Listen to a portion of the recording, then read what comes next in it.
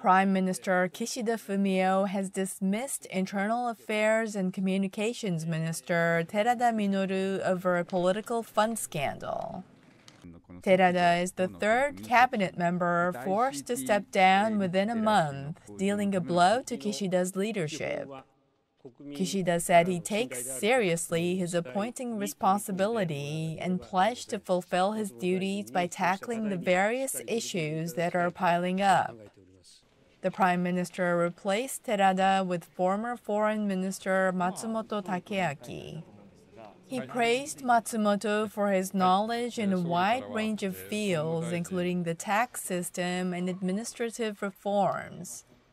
He expressed hope that the new minister will work on regaining the public's confidence in politics.